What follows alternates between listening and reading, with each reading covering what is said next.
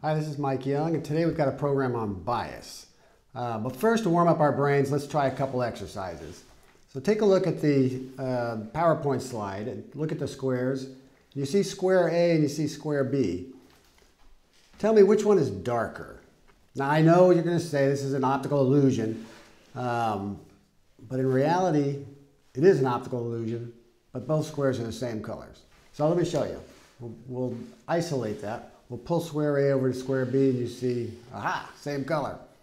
All right, don't believe me. Let's try it. We'll look at it a different way. Block off the edges. You see A, you see B. They're the same color. And yet, when I take those edges away, you still see them as different colors. So your brain's doing something in there. Let's try something else. Eventually, this will all make sense. I'm going to show you some pictures. So you see these 5 pictures. Now I'm going to give you a word fragment and just tell me the first word that comes into your mind. Ready? You said terrier, didn't you? All right, that was good. Let's try another one. Here's some more pictures. Now tell me, what's the first word that comes into your mind? I know, you don't want to say it. I know it makes you feel a little uncomfortable to say it, but we all know what you were thinking. There's some association going on in your brain between some of these photographs and some of the words that you want to say. So we're going to explore this, this phenomenon. Because I noticed probably none of you came up with the word, say, terrific for this photograph. So let's see what's going on. What's happening in our brains? This is what we're going to be following, which is implicit bias. And the focus of this program is really coming from the seminal work of Daniel Kahneman and some of his collaborators like Amos Tversky. Daniel Kahneman is he's kind of a hero in this field. He's got the book that many of you probably heard of and maybe even read called Thinking Fast and Slow. So Kahneman was a psychologist out of Israel who won the Nobel Prize in economics. Why? Well, first, they don't have a Nobel Prize in psychology, but secondly, because his work really stepped over the line and started to introduce us to the concept of behavioral economics, decision-making, how we make decisions in ways that impact, well, in ways that we don't really understand yet. So he was really kind of delving into our psyche and understanding how it is we make some of these decisions, and they really form the basis of our program today on implicit bias. If you're interested in Daniel Kahneman and Amos Tversky, you might take a look at the Michael Lewis book called The Undoing Project. It's Michael Lewis you probably know from Moneyball, The Blind Side, The Big Short. So he did a little book on Kahneman and Tversky. It's more of a bromance than it is getting into the psychology of things, but it's pretty interesting if you like this stuff. We are only going to touch the very surface of cognitive biases or implicit biases. If you pull up the Wikipedia page, you will notice that there are hundreds of different types of implicit biases that sociologists and psychologists have found these days. We will just pick 2 or 3 of them that impact our world and our lives as lawyers, in my case as a mediator, and we'll see kind of how those impact what we do. So, it starts off with the way we think. Kahneman looks at 2 ways we think. What he calls them System 1 and System 2. So System 1 is that fast thinking. So if you're sitting somewhere, you hear a loud noise next to you, you jump, you turn, you look at it. What's going on over there? You don't stop and think, oh, wait a minute, there was a loud noise over there. It could be dangerous. Let me look over there and see what it is. Your body's already made that decision. You jumped and you twitched. That's your System 1 thinking. Kahneman didn't invent the term System 1, System 2. They came from other psychologists, but he's kind of popularized them. And I think it's a good way for us to think about the way we think, because it makes it kind of easier to understand if you think of them in terms of systems. So System 1 is this fast thinking. It is involuntary, automatic, it's effortless, it's very, very fast, and it's operating at the subconscious level. You don't even know what's happening. And so you contrast that. Well, let me think of it this way. If someone says, what's 2 times 2? It's 4. You don't even have to think about it. That is in your memory already. That's instant, that's fast, that's your system 1 answering that question. 2 times 2, you could be driving a car, you could be doing a lot of different things, you'll know that answer. System 2, by contrast, is slow. System 2 is, it's very deliberate, it's rational, it's thoughtful, it's effortful.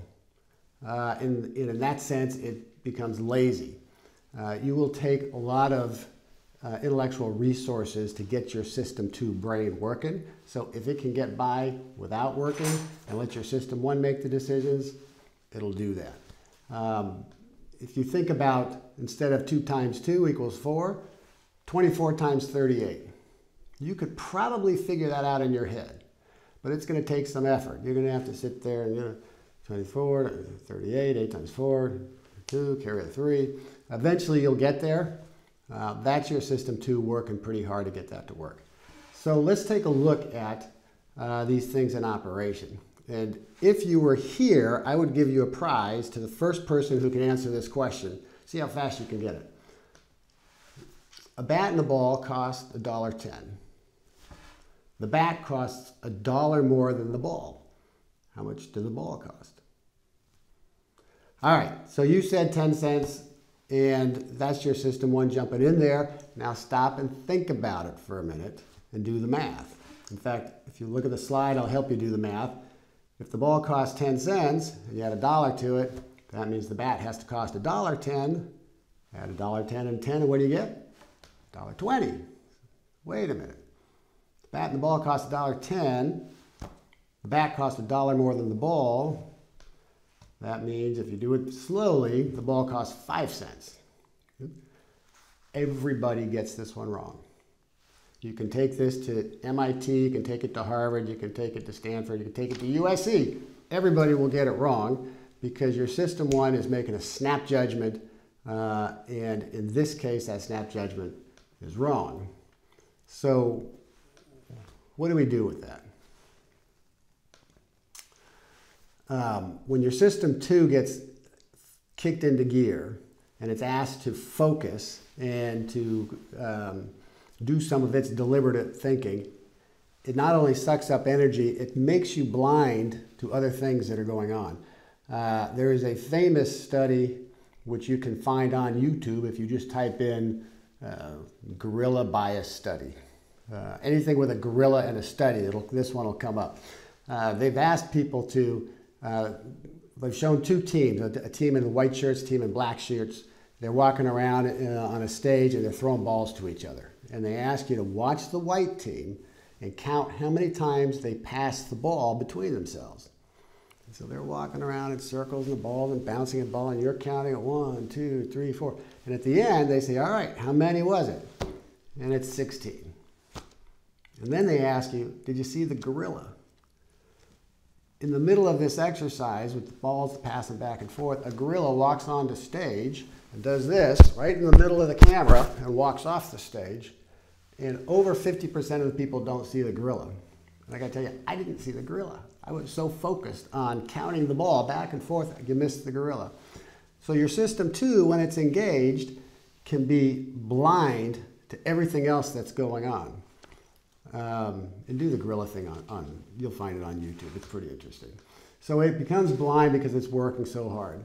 So let's understand now the relationship between system 1 and system 2 in our thinking.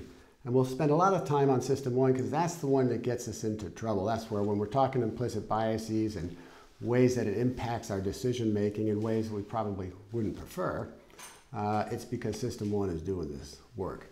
So as Daniel Kahneman notes, system 1 is an associative machine, which means we link things together. We associate things together. We link concepts together. So think about a conversation that you would normally have. Let's say you're talking to a friend and say, oh yeah, I just went to the beach last week. Like, oh, the beach, I love the beach. I was over in Hawaii. They have a great beach down there. Oh, Hawaii, God, the last time I was in Hawaii was in, 1994. Oh, 1994, guys, I was only, 24 years old at that time. 24, I did some crazy things when I was 24. So you get the idea. The way we think, we associate, we link things together. That's how we think. System 1 is really good at doing that. So let's take a look at this slide. For instance, if someone offered you a glass of orange juice, looks delicious, I'll take it. Well, just think about it for a minute. What if somebody took a label from a cyanide bottle and stuck it on your glass of orange juice? Now you got a glass of orange juice and it says cyanide poison all over it. Would you drink it? Probably, because you know it's orange juice. You saw him pour the orange juice in there, but it's got cyanide written on the outside of the glass. It's going to make you feel a little bit uncomfortable because your system 1 is looking at the cyanide and it's got certain associations built in to what that means. Let's think about system 1 this way. It has an image of the world.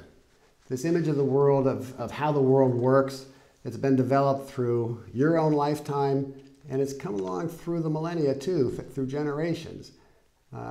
When it sees something that happens around there, it compares it to its own image of the world. And if those two things match up, no problem. We don't have to call system 2 to come in to help. You know, we can make a decision because everything looks like it's lining up with what our expectations are. So we can see an example of this.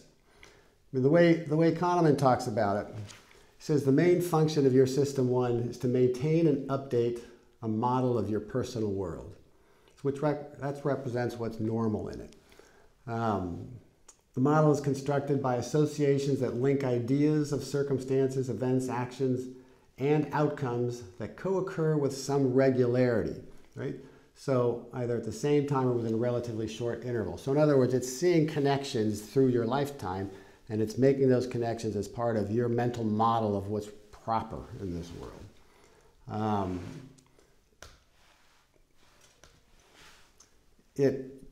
The impact of this is that it kind of makes you irrational in a sense, but in a very predictable way, like the bat and the ball problem. You know, we can predict you'll do that wrong. And it becomes the title of Daniel Ariely's book, Predictably Irrational. So if you like this stuff, the book's hilarious. Take a look at it. It'll take you into some of the experiments that they've done to play with some of these concepts. But these are now cognitive biases. So these are biases that are in your head that are coming in at the subconscious level, and we're going to see a little bit of how they operate and impact our decision making as lawyers and as mediators. So the first one we're going to explore is called subjective coherence. It's cause and effect. It's the fact that our system 1 it likes stories, simple stories, and it will put pieces of events together and link them to create a coherent story, and if it makes sense, we buy into it. So what do I mean by that? Take a quick example. Here's a story that Daniel Kahneman talks about. After spending a day exploring beautiful sights in the crowded streets of New York, Jane discovered that her wallet was missing. Right? So they gave that little story to a number of people, and then a little while later, they came back and they asked them, so tell me, which word was more strongly associated with the story? Pickpockets or sights? As you can imagine, pickpockets was more closely associated with that story, even though the story said nothing whatsoever about pickpockets. The story was about crowded streets in New York, and it was talking about the sights in New York. What happened is system 1, it's got an image of New York. It has an image of crowded cities, crowded streets, and New York, and the concept of pickpockets is just naturally associated with that. So when people were asked about it, pickpockets came to mind before sights did. Think about it this way. Here's a story. You're walking your dog through the forest, and the dog eats a mushroom, and a little while later gets violently ill. Cause and effect, right? He ate the mushroom, therefore he got sick. It makes sense. Why? Because we know some mushrooms are poisonous, and so he ate the mushroom, he got sick, it must be the mushroom that caused it. You could learn a new fact, like maybe the dog had just eaten bad meat before the mushroom, and then that might change your view of things. But the point is, we don't even think about alternative causes or effects. We look at the simple thing, the dog ate the mushroom, It fits our model of the world. He got sick, therefore the mushroom caused it. So let's look at this in the context of litigation. Kahneman calls this causal connection, subjective coherence. He says finding causal connections is part of understanding a story. It's an automatic operation of system one. Because system two doesn't get called in, our conscious level doesn't get called in to work with this story because system one's not asking for help. It gets it. Mushrooms cause illness. I don't need system two to come in here and think about this. So system two just kind of accepts it and moves on. So eventually I'll get to this part about litigation. So Kahneman calls this what you see is all there is. Or he abbreviates it, Wysiati, W-Y-S-I-A-T-I. It's just what you see is all there is. In other words, system one sees the facts, builds your story, and doesn't think about anything else. It doesn't think about maybe there's other explanations, there's other facts out there that might impact this. It's making judgments based on the information it has and doesn't stop to think about maybe there's information out there it doesn't have that could impact things. In fact, it's very confident with the less information there is. It's very confident that its correlation, its story that it's created is the right one. So, for all you plaintiffs' lawyers out there, do you take this case?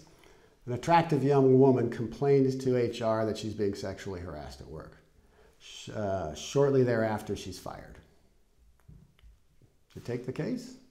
So I've asked this before in groups of employment lawyers. Every single plaintiff lawyer raised their hand and said, I'm taking that case. Because why not? You've got protected activity. First, you've got bad conduct, unlawful conduct in the sexual harassment. You've got protected activity in the complaint to HR. And you've got an adverse job consequence, which is the firing. Perfect case. That one's teed up beautifully for big damages, maybe punitive damages. So system one says cause and effect. Nothing out of the ordinary. System two doesn't even get kicked into gear. It's so easy. So let's change the facts a little bit. Let's add a new fact. The employee had just been written up for failing to wear safety equipment on the workforce, in the work area. Now do you take the case? Most people say, yeah, why not? So she got written up. Of course she got written up. That's pretext. The company had to write her up because they can't just fire her for complaining about sexual harassment. Everyone knows that's wrong, so they have to have a reason. So let's pick on, oh, she didn't wear safety goggles. Let's write her up, fire her for that. Right? So most people will take the new information that you get. It fits your story. It fits the same, it's got fits the same facts as the story. So system two doesn't get called in. System one has got this thing worked out beautifully. All right, so let's think about something else. Let's add what Daniel Kahneman says about this. So he calls this subjective coherence. What he talks about in this sense is that system one not only brings the new information and fits it to the story, so you have this coherence, it also suppresses ambiguity. So if there's any kind of questionable way to interpret the facts, it will interpret it in a way that's consistent with the story and suppress the ambiguous interpretation. Therefore, you're not needing to call in system two to think very hard about it. System one's really good at this, and we're going to see a little bit later how this gets into trouble. So we add a third fact now. Now this plaintiff, you learn that the defense has a video of the woman going to the till, opening it up and looking around furtively, taking the money out of the cash box and sticking it in her pocket. All right, now she just ripped off the entire store, lots of money, and it's on videotape. Now do you think differently about this case? Probably the answer is yes. Now you start to think differently about it because this new fact doesn't fit. You can't interpret it in a way to fit the story that you had been building all along. So system one's sitting there saying, all right, we've got a complaint, we've got a firing, we've got some pretextual write-up, this is great. Now we have, wait a minute, evidence of stealing. System two kicks in and says, we got to rethink. So cognitive ease is the concept Kahneman likes to talk about, the fact that your system one easily makes these decisions, these linkages, these conclusions, and it's not until something really abnormal kicks in before your system two decides to get involved. So as he says on the slide, the combination of a coherence-seeking system one with a lazy system two implies that system two will endorse many intuitive beliefs which closely reflect the impressions generated by system one. In other words, system two being lazy, if the beliefs of system one kind of make sense right up until that last fact, system two will just endorse it. Yeah, sure, that's fine. And even when system two gets involved, now you've got the woman stealing from the till and system two is going, wait, what? Let's take a look at this. It's still going to be influenced by the initial conclusions that system one made, that there's definitely an unlawful termination going on here. So one of the interesting things about this, and it's going to impact you as lawyers too, the fewer facts there are, the more confident you are going to be with your system one decision. So in other words, if all you know about is there was a complaint of sexual harassment and a termination, and then there's the firing after the complaint, you're confident. You're not only confident, you are absolutely positive that there's a cause and effect and that this is going to be a big dollar case. And in fact, the more facts you learn about the case, the less confident you become. And one would think the more information you have to draw your conclusions, the more confident you'll be of your conclusion. It's not the case. It's usually the fewer facts you have, the more confident you are. And the more facts you have, the more you understand the ambiguities and the less confident you become. So let's take a look now at another concept that ties into this. It's called confirmation bias. And you've probably heard of confirmation bias, but we're going to look at how it links in to this cognitive ease and the associative machine of system one. And we'll see how this ties together. So from here, I'm pulling a little bit from Dan Gilbert, who's a Harvard professor. And if you want to take a look at his book, Stumbling on Happiness, you'll get a kick out of that one too. It doesn't exactly talk about what we're talking about here, but it's kind of a fun read. But nonetheless, we take Dan Gilbert, who talks to us a little bit about confirmation bias, and he says, look, this is the tendency that we have to search for, interpret, favor, and recall information that confirms our pre-existing beliefs and hypotheses. So in other words, if we come up with an initial conclusion, when we see new information that comes along, confirmation bias is the sense that we interpret that new information in a way that's consistent with the conclusion we already reached. So we saw a little bit of that, excuse me, in the sexual harassment hypothetical. So she's fired, and then we learn new facts, there's a write-up. We start to interpret that in a way that says consistent with a wrongful termination, right? That's the confirmation bias. We're seeing the new information and interpreting it in a way to confirm our beliefs. So system one, very good at that. System one's good at suppressing doubt. It's system two's job to understand doubt and to see doubt and to understand ambiguities. So system two never gets called in. System one is just keeping its story straight.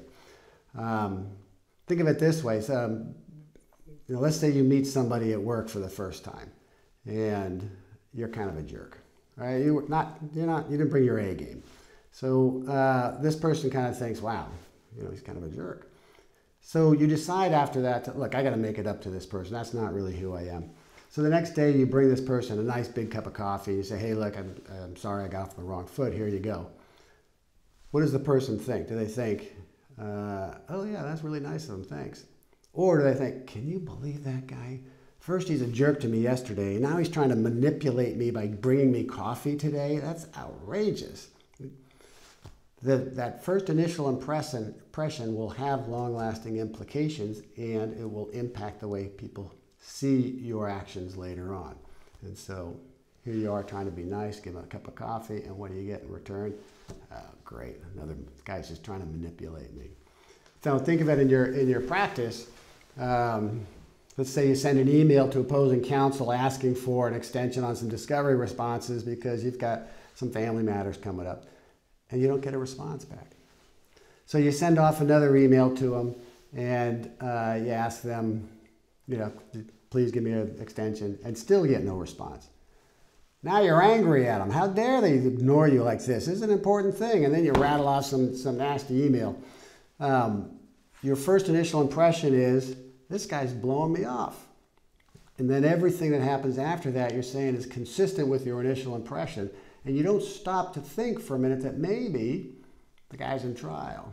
Maybe the guy's in the hospital and he can't respond to email. Maybe, there's lots of possibilities to explain away the failure to respond to an email. But, our system one is so used to thinking opposing counsel, nasty people, always trying to get an edge. Obviously, they're ignoring me.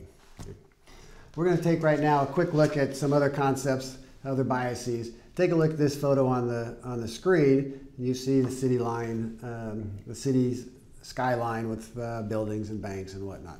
And now take a look at this statement. Anne approached the bank. What do you think? What image pops into your head when you read Anne approached the bank? Probably a woman walking down up to the ATM with her purse and, or going into the bank to talk to the teller. But now take a look at this photograph. Anne approached the bank. You can see the picture of the river and the river banks on the side. And now what image comes to your head when you read that very same sentence, Anne approached the bank? And you probably see a woman walking by the water, maybe with a fishing pole or something, or ready to drop her feet from the riverbank into the water and cool off a little bit. So the sentence didn't change. What happened was there's an ambiguous word in there, the word bank. And the question is, your brain's now got to interpret that in a way in order to make the story to make sense. So in the first instance, when the pictures of the city was there, your system one said, I know how to interpret bank. That means like a bank, a building that you go into with exchange money and whatnot. Right? The second time, when you're looking at the photograph of the river, your system one's going, I got to interpret the word bank. Well, how about a river bank? That works. And so these images have primed your mind to interpret ambiguous words in a certain way. So this priming effect it was discovered by, or at least it was popularized by a psychologist named John Barg, who just came out with a new book, by the way, if you want to go look for his book. And he did some studies where people came in and made sentences out of words. And some of the words involved like gray or Florida, things that were associated with old people. They didn't use the word old, but they just had different words associated with old. And so these subjects, that most of them are students, used these words and made sentences out of them. And then he said, all right, thanks, you did a great job. Now head down to the hall, into the other room. We've got some other questions for you. And then the real experiment began. What they wanted to do was to watch these people walk down the hallway after they had done these word puzzles to see if there was any change in the way they walked. And what they found was those people who had old words in their puzzles, like the gray and the Florida and the retirement, walked slower down the hallway, even had a little bit of a hunch over in their back. They were actually primed to feel old. And the people who didn't have those same words were much springier in their steps and walked much more briskly down the hallway. So there have been a lot of studies on priming to see how it impacts our behavior. And it can be primed, and now you start to understand, like those first puzzles we did. When I showed you the pictures of the dogs and had the word T-E-R, the phrase T-E-R, you came up with terrier. And when I showed you the images of the Muslim men, you came up with terrorists. Right? You were primed to think that way because we have, over our lifetime, associated pictures of dogs with terriers, and at least in North America since 2011, we've been associating Muslim men with terrorists. It's implicit in our system, and it's the way it happens. Those images prime us to think in a certain way. You can prime with words, and Daniel Kahneman has a great story where he was out to dinner with his wife, with a third friend, and after dinner, Daniel and his wife were talking, and she said, that man is sexy. And then Daniel says, I heard her say, he doesn't undress the maid himself. And he's going, what? And so he asked her, what did you say? And she said, he doesn't underestimate himself. And Dan said, oh. Even though he now understands what happened, when she said he looks sexy, he was primed to hear the next thing she said about undressing the maid.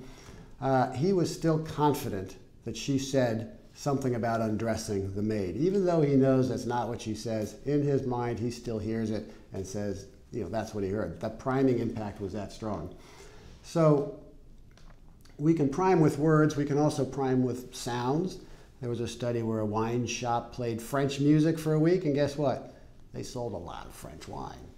The next week they played German music, they sold a lot of German wine. So even though there's no signs, there's nothing different about the store or any sales, just the fact of playing that music had that subjective, unconscious impact on buyers. And you can impact and prime with images. And so if you take a look at the screen, there was a study done in London where there was an honor bar, and employees would come into the bar and they would get tea or coffee or something, and they would put money in the box. So sometimes they would have pictures of flowers up on the wall, and sometimes they'd have pictures of eyeballs, just the portions of the face, of the eyes. And they studied how much money was left in the honor box during those weeks. And sure enough, if you look at the chart, every time the flowers were there, they had a lower amount. But when they had pictures of eyes up there, there was a much higher amount of money placed in the honor box. And what System 1 is doing, even subconsciously and kind of stupidly, when it sees eyeballs, it has an association of eyeballs being watched. And when people are being watched, they're much more honest. And in fact, they were much more honest there. System 2 never got kicked in. No one ever came to System 2 and said, hey, look, is this making sense? They're just pictures on the wall. The behavior was changed nonetheless. So let's take a look at this one, because I think this one's interesting, particularly for us as lawyers. If we tie priming with confirmation bias, so you get impacted by a word, a sound, an image, and then information follows from that we then, through confirmation bias, interpret to be consistent with our first impressions. You can see that it makes a big difference. So I'm going to give you some adjectives to describe two people, Alan and Ben.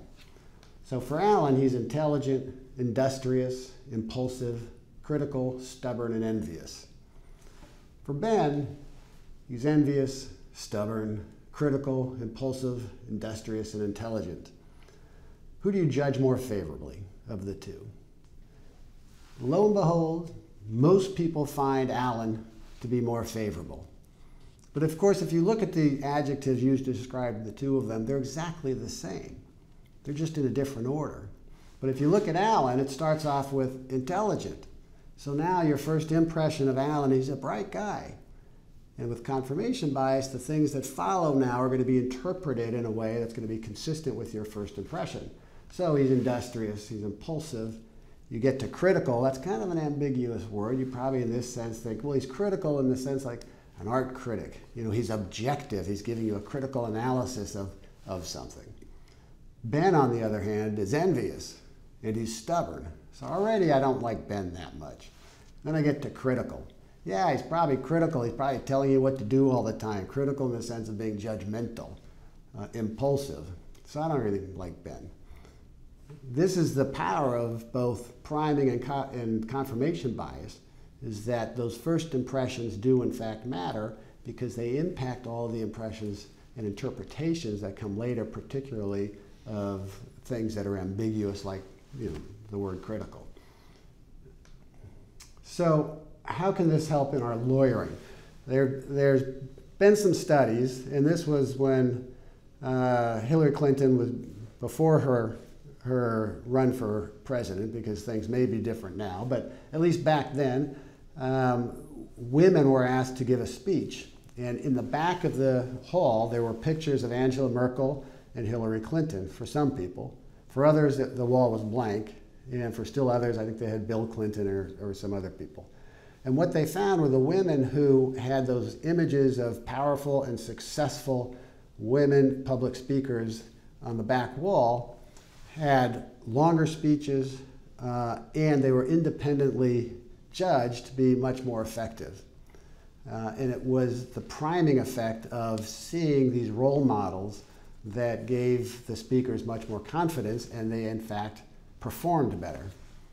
So what we can do, what all of us can do, is you can prime yourself with conduct. You can strike a power pose before you go into a speech. And in fact, there were studies done where they had people strike a power pose like Superman, you know, shoulders up and back, chest out, and then went into a job interview. And those who had struck a power pose were much more likely to get the job than those who had done something kind of more closed in before they went into their job interviews. So if you think about it, if this is your power pose, you've got your hands on your hips and your shoulders out, your anti-power pose, something that sucks the energy out of you and makes you feel less confident, is going to be something closed in like this. And if you notice, this is pretty much how all of us are all day as we walk around with our cell phones, down, head down, shoulders. So if you're walking around doing this, you're actually priming yourself to be weaker and less confident. So at least before you go to court, or before you go into a mediation or an arbitration, or before you go into a big meeting with a client, put your phone away. Stand up, strike a power pose, and prime yourself to be confident, and by golly, you will be. So let's take a look at one other cognitive bias called framing. We're going to skim through this in a second. There's a lot out in the literature. You can find a lot, but I want to just touch on it a little bit. If you had a project that you could invest in, would you invest in one that Project A, it's 95% reliable, or Project B, which fails 230 times out of 6,000 trials? Project A, 95% reliable. Most people say Project A is better. And why? Because your System 1 is looking at this thing and it's saying Project A, 95% reliable. That's like a good solid A. That's practically an A+. And it's reliable. I like reliable in my investments. Boom. But if you could kick your System 2 into gear and to actually do the math, you'll find out Project B is 96.2% reliable, better. So Project B is your better option, but because of the way it's framed, the way I described it to you and gave you the options, we threw out reliable. That kicks your System 1 into gear, and now you're making decisions based on that rather than on doing the math. So you'll see this a lot in, say, food. Would you rather eat meat that's 80% fat-free, or would you like to eat some meat that's 20% fat? I see that sometimes. Here we go, some doctors. So a doctor comes to you, could tell you, look, you got a serious condition, you need some surgery. And I got to tell you, this surgery's got a 10% chance of killing you. Yeah, doc, I'm not so sure. That doesn't sound so great. 10% chance of dying? But if a doctor comes and says, yeah, we've got this surgery, you should consider it. It's got a 90% success rate. Oh, hey, that's an A. 90%, that's pretty good. Right? So just the way they frame the options for you will impact the way you perceive the odds or the advantages of each one. System 1's going, 10% chance of killing me? I don't want to be killed. But 90% success rate? I'll take that one. And System 2, of course, is saying, they're both the same. Right? No difference. Sometimes I get that with lawyers. When I get some overly optimistic lawyers in a mediation, and they're sitting there, they'll say, we've got a 70% chance of winning this case through trial. And we're thinking, there's no way. This is much closer than that. They say 70% chance of winning. So sometimes I'll ask their client, so you good with that? I mean, you good with a 30% chance of losing at trial? And I was like, oh, 30% chance of losing? That doesn't sound so good. So even I can kind of mess with the framing a little bit to get people to look at things from different perspectives and maybe take that System 1 initial bias out of the picture. All right, let's do anchoring. This will skim through this relatively quickly too, but I think there's a big misunderstanding about anchoring. Kahneman and Tversky did this study back in the 70s, and it's been famous, and it's kind of led to maybe some misunderstandings about anchoring, but it's a real thing. What they did is they took a roulette wheel and they spun it in front of their class, and the number came up 65. And then they asked the class, all right, is the percentage of African nations in the UN more or less than 65%? And they would have a discussion about it. And then he would say, all right, everybody write down what your guess is for the percentage of African nations in the UN. And the class came up with an average of 45%. Then they did the same thing in other classes, but they spun their wheel, and it was a rigged wheel, but the students didn't know it. And they spun it the second time, and it came up 10. And they had a discussion with the class, is the percentage of African nations in the UN more or less than 10%? Talked about it, and then finally said, all right, we'll write down your guess. And in that situation, the guesses came out to be 25%. So the only difference between these was that the roulette wheel said 65, and they talked about whether or not it was more or less than 65%, and they guessed 45. And the other one, which was 10, and they talked about is it more or less than 10%, and then the guess turned out to be much lower at 25%. The study's been repeated, I don't know, thousands of times, but one of them you can see up on the slides deals with the height of redwood trees, and people were asked, is the tallest redwood tree more or less than 1,200 feet? People thought about it, and then they said, all right, guess, what's the highest redwood tree? The average answer came out to 844 feet. Then they asked a whole bunch of people, is the height of the tallest redwood more or less than 180 feet? So rather than 1,200 feet, they said 180 feet. And then they said, guess.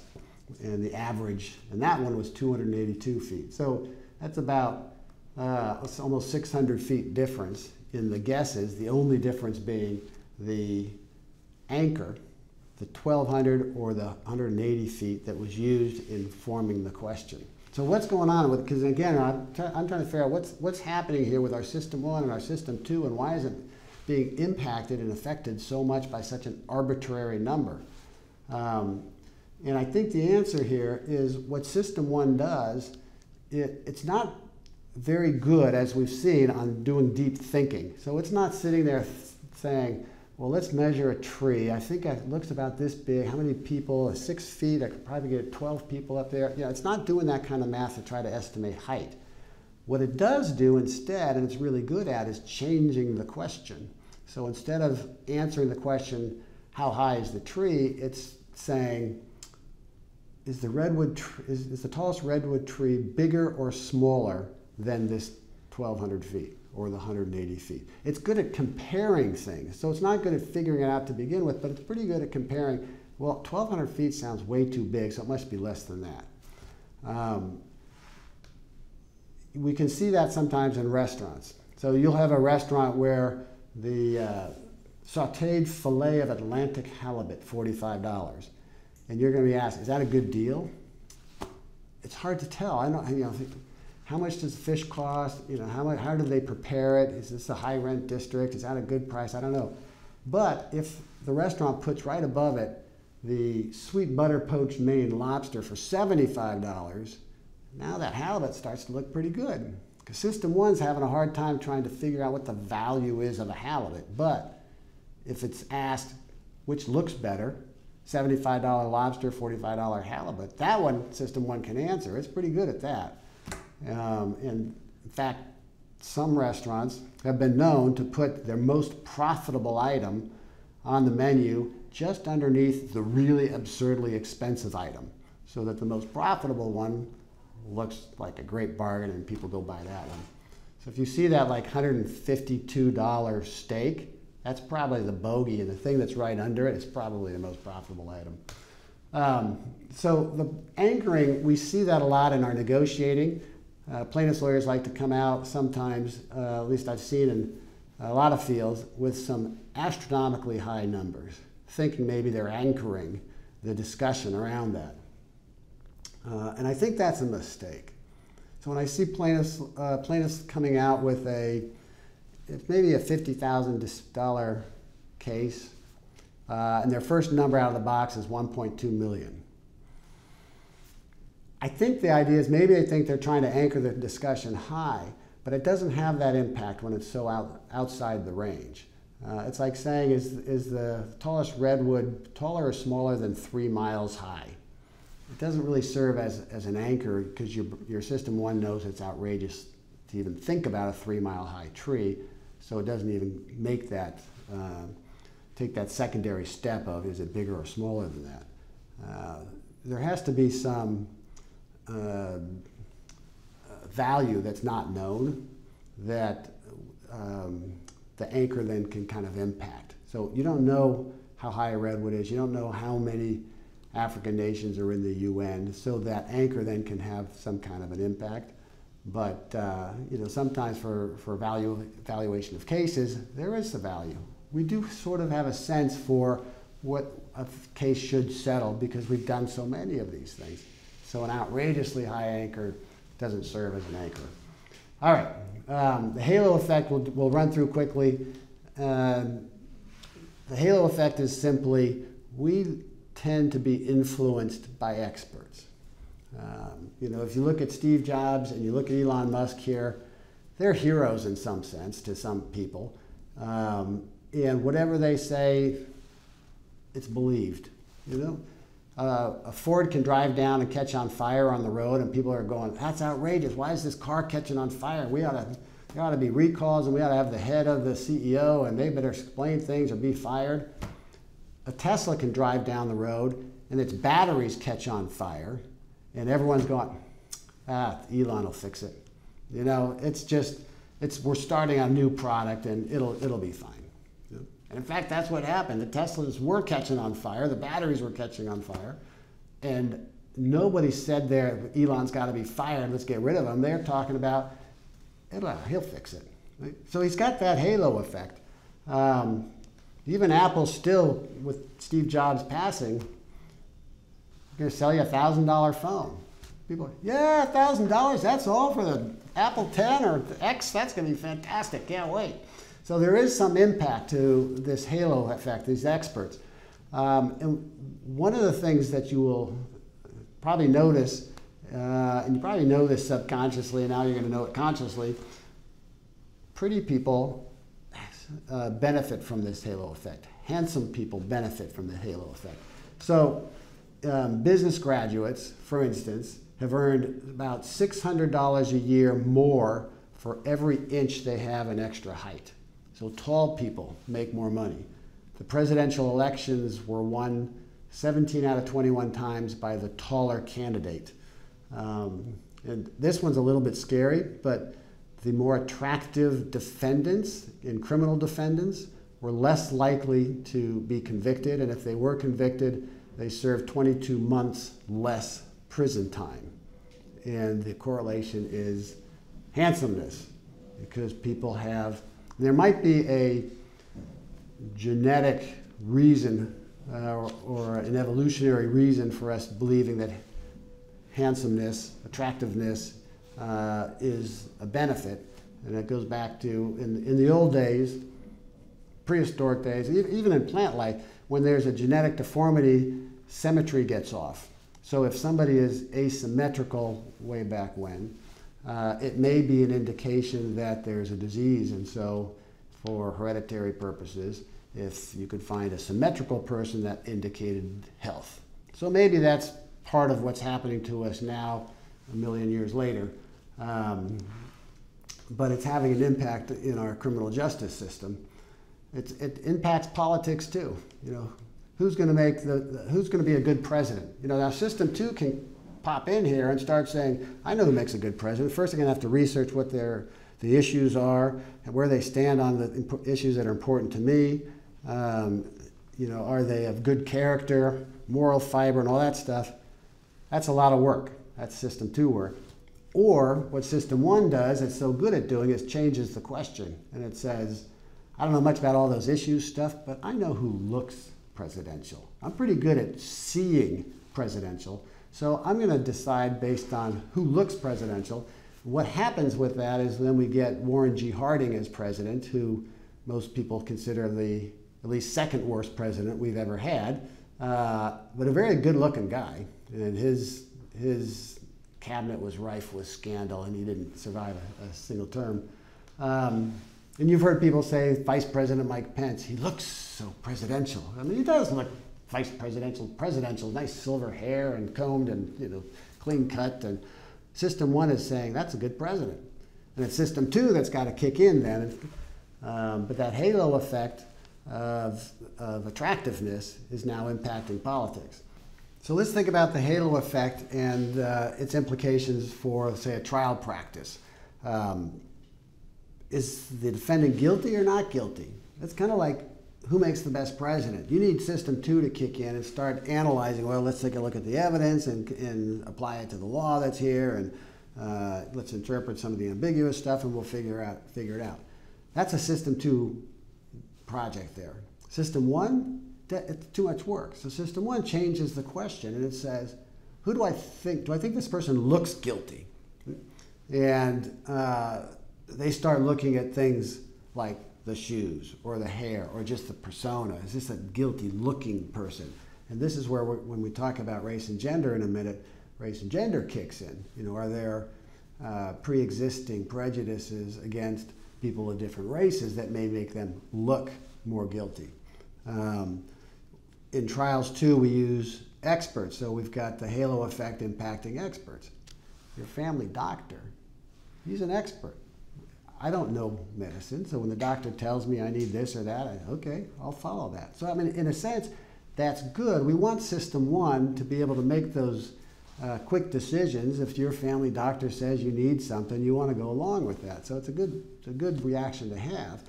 But it also means that in trial, when your experts speak, System 1's are going, well, yeah, the expert's saying it, so I kind of believe it. So there's an inherent bias in favor of understanding and believing, I should say, your experts. So you need to be careful in terms of what experts you are bringing and what they have to say. So you tie this halo effect into the confirmation bias, and you see the long-term effects this could have. I believe this expert, therefore the things I start hearing afterwards I'm going to interpret in a way that's consistent with my initial belief, which is this expert's right. Or I've got an implicit bias against African Americans. This is an African American defendant. He looks guilty to me. I'm going to now, through confirmation bias, interpret the evidence that comes in later to be consistent with my initial thoughts. Those are where the dangers start to kick in. All right. Let's talk about race and gender for a second. And if you take a look at the screen, you will see what was a very common picture of a symphony orchestra. And if you'll notice, it's not that hard to notice, everybody there is a white male. Not exactly true. I studied this one and I found two women. One of them is the harp player, and all women played the harp, unless you were Harpo Marx, which is the only guy I knew who played the harp, but otherwise it was mostly women playing harps. And it looks like possibly a cellist back there as a woman. Everyone else is a white male. So the experts who were doing the auditions and deciding who gets to be part of the symphony were asked, are you guys prejudiced against non-white males? Why is everybody white males? And to a T, the answer was, no, we're not prejudiced, we're not biased, we're just listening to the candidates when they come in and play at the auditions, and we pick the best musicians. Most people didn't buy it, because how is it possible that all the best musicians were white males? So there was a suspicion that implicit bias was going on, that there were, even though these judges were in their own minds being as honest as they possibly could, something subconsciously was impacting the decision making so that they were trending towards white males. So what happened? They put up screens. They put up blind screens, and when people would come to audition, they would be behind the screen. The judges couldn't see whether the candidate was male or female, black, white, Asian, Hispanic, anything else. They just heard the music. And lo and behold, orchestras started to become more diverse. There still was a trend towards males until somebody figured out when the players came across the stage to sit behind the screen to play, women tended to come in high heels, and they could hear the click, click, click, click, click of the high heels, and so now they knew it was a woman candidate. So now that they took the shoes off, they couldn't tell whatsoever, and your orchestra started to become much more diverse. So one way of impacting that initial prejudice, your System 1 bias, was to blind System 1 with blind auditions. This raises up this whole notion of an implicit association that you have. Remember I said System 1 is associative, meaning it links together images, concepts, things from your past. The two sociologists, Anthony Greenwald and Mahzarin Banaji, came up with an implicit association test. And if you Google Harvard bias test, or you can do IAT or implicit association test, you will find this online, and I urge you to do that and take this test. What it does is it measures your implicit bias in certain categories: black over white, men and women, Muslims and whites, weapons, non-weapons. What it's doing is it's measuring your associations that you have with different characteristics. So for instance, it'll show you an image of a black male face or a white male face. And it'll ask you for simple, hit the left side if the image pops up and it's black, hit the right button if the image pops up and it's white. And so images will pop up and you hit left or right depending, and it measuring the time it takes you to hit the buttons. That part's easy. The next step is they show you words, good words. Some of the good words we have: terrific, joyful, cheer. Some of the bad words they show: evil, greed, grief. And they'll ask you if it's a good word, hit this button. If it's a bad word, hit this button. And so they put those up there. Then the hard part comes up. They say, all right, if it's an African-American face or a bad word, click the left button. If it's a white face or a good word, hit the other right button. And so then it intersperses faces with words, and you're going left, right, left, right. And then it mixes it up again, and it says, well, if it's African-American and good, hit this button. If it's white or bad, hit that button, and you're hitting the buttons. What it's doing is it's measuring the time it takes you to figure out which button to push. And what it finds is if you show a white bias over black, it'll be much faster for you to hit a black word associated with a black face with a bad word, or a white face and a good word.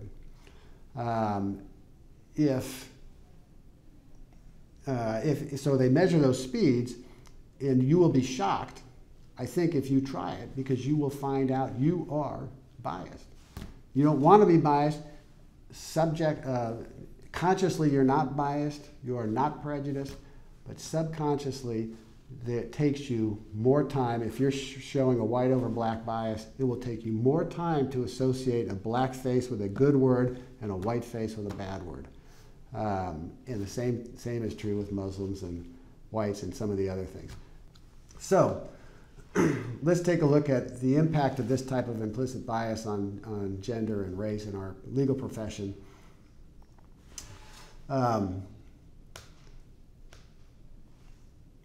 For women in the profession, we can take a look at the population. 54% of the population are women. 47% are law students. 31% of lawyers are women. These statistics are a little bit old, but I think they're close enough that they're relatively accurate. So of the 31% lawyers who are women, 46% are associates, and then we get to partners, 20%, equity partners, 15%. 27% of judges.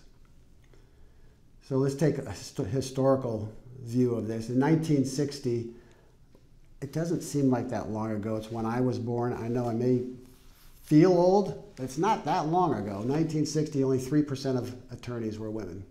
1981, so I'm graduating from college, we finally get our first woman Supreme Court Justice, Sandra Day O'Connor. 1993 is when Janet Reno became the first U.S. Attorney General who was a woman. And 73% of women have reported some sort of gender bias in their careers. And let's take a look at just some of our key Supreme Court justices, women justices, the four we've had. Justice O'Connor, 1952, she was a top Stanford law grad. She was offered a secretarial job when she graduated from law school. Justice Ginsburg, 1959, she graduated from the top of her class in Columbia Law School, no job offers. And someone suggested to her that maybe she should apply for a secretarial job. Justice Sotomayor, 1978, she was interviewing with Shaw Pittman, and they told her, you know, at Yale, you're probably there only because of affirmative action. And in 1991, she becomes the first Hispanic federal judge on the bench. Justice Kagan, 1986, Harvard Law, she's number one in her class. She law clerks for Justice Marshall, and in 2003 becomes the first woman dean of Harvard Law, and in 2009 the first female Solicitor General. So in terms of racial minorities, we can start to see how bias has impacted our profession there. 30% of the population, 20% of the law students, 10% of the lawyers are minority, 20% associates, and only 7% partners. So I'll put some other facts up on the screen you can take a look at in terms of the historical timeline of when African Americans started to make some inroads into the legal profession and others. In 1967 is when Thurgood Marshall first became appointed to the Supreme Court. We didn't have our first Asian American federal judge until 1971, and first Native American federal judge in 1994. So what is it that we can do? What is it we can do as lawyers, as people, to try to control our implicit biases, how to get a system one, which we rely on for just about everything we do to keep us alive? How can we control it to try to minimize the negative impacts of that bias? There's really two things we can do. We can do one, get system two involved. So when we're in situations where system one may make errors, where may impact our decision making in ways that we don't want it to, we got to get system two involved so we become more rational, more thoughtful. It takes more energy, but we've got to do that. And then secondly, we got to change the associations. Remember, system one is associative, so we got to change those linkages so that when we see images of Muslim men, we don't think terrorist anymore. Right? So we've got to work on those two angles. How do we do that? We can do that with think of the bad impression you make with somebody. You got to change that impression. You got to make a good impression. So remember that story about you bring a cup of coffee to someone and they think, oh great, now they're just trying to manipulate me. You're going to have to bring a cup of coffee a day for a month. You have to just keep doing it until you start to change that person's associations of you being a jerk to you being actually a really nice guy. More importantly than that is you can work with people. So if you tend to have a bias against African Americans, against women, against any kind of group, put them on a team with you and start working with them, and you'll start seeing, all right, this is not a generic trait. I've got an individual here who's doing great work, and you start relying on that individual. That's going to start changing the associations you have.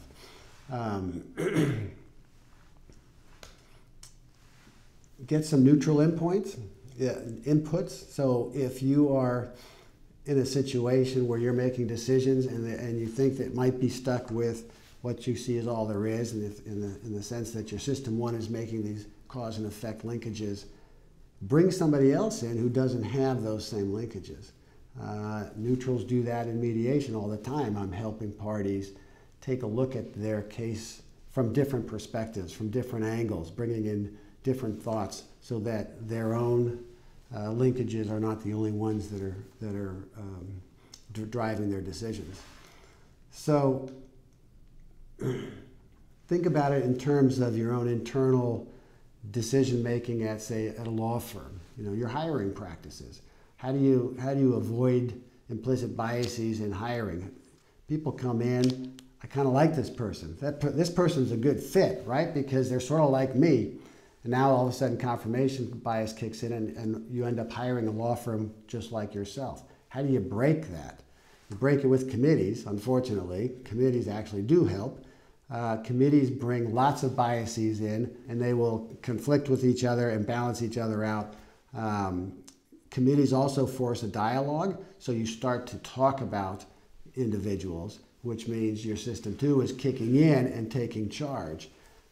Another way to do it is to have some specific criteria for your decision. So if it's a hiring decision, you want them to have certain grade point average, a certain type of writing skill, a certain type of experience. You write all that stuff in advance before you meet people, and then you compare the candidates to the criteria that's been pre-existing, pre-developed, and that will minimize the impact of some of these biases that we've been talking about. And you can create accountability.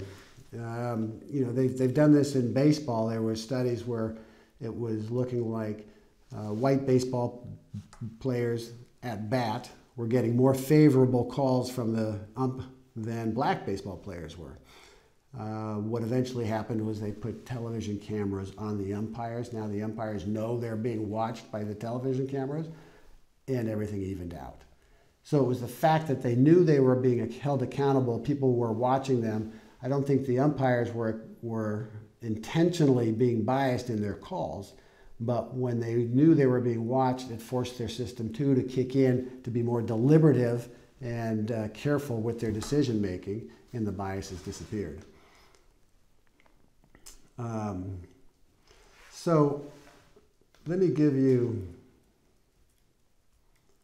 so there's a couple other things. One is to change the associations you have, as I mentioned before, work with people from different backgrounds, have meaningful, ongoing dialogues with them, and more frequent and shorter is better than infrequent and longer. So if you can meet somebody for coffee that's multiple times a week, as opposed to going out to dinner once a month, it will have more of an impact.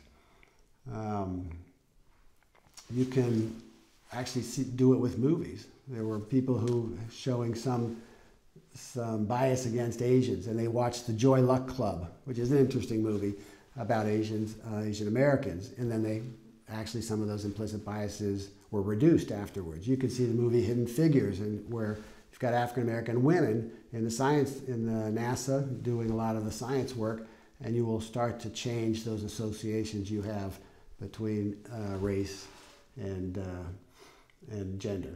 Let me give you as a final exam, and then we'll wrap up this test. So a man and his teenage son went fishing for a day. And on the way home, they had a terrible accident, and the father was killed, and the son was seriously injured and rushed to the hospital. When the son arrived in the emergency room, the doctor looked down at the boy and said, "Oh no, that's my son. How can this be?" Okay, figured out. The doctor was the boy's mother, all right? So system 1 is saying doctors are men. No, they're not. They can be women. I hope you passed the test. I hope you learned a little bit about implicit bias, and think about some of the ways that it impacts you and your lawyering, and then think about some of the ways you can defeat that to make better and stronger decisions for yourself. Thank you.